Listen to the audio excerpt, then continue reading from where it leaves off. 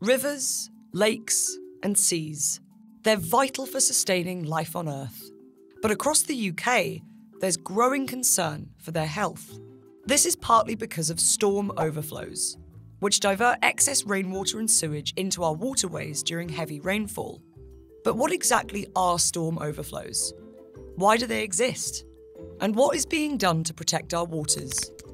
This is Decomplicated.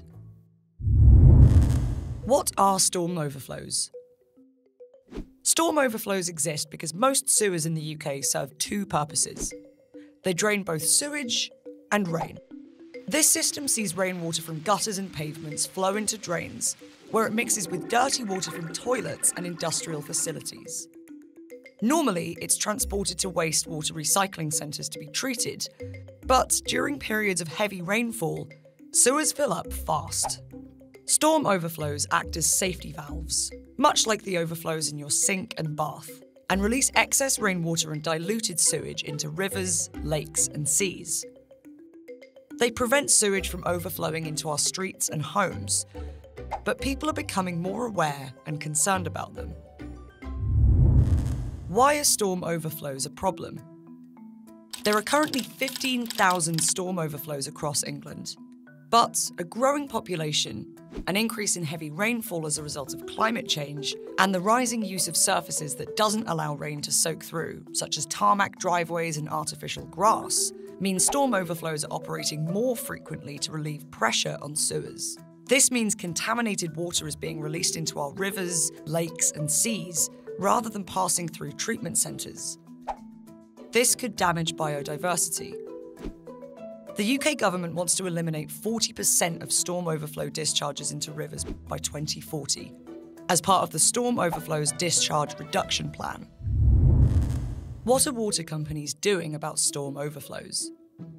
There are several ways water companies can reduce their use of storm overflows. During excess rainfall, storm flows are being stored in attenuation tanks.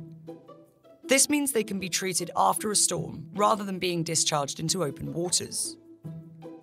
Treatment centres are also being enhanced to accommodate greater storm flows. Treatment can be added to discharge, including nature-based solutions such as reed beds. How do we reduce use of storm overflows? There are ways of reducing the amount of water entering the sewage system. Using a water butt and soak away in homes helps to collect rainwater.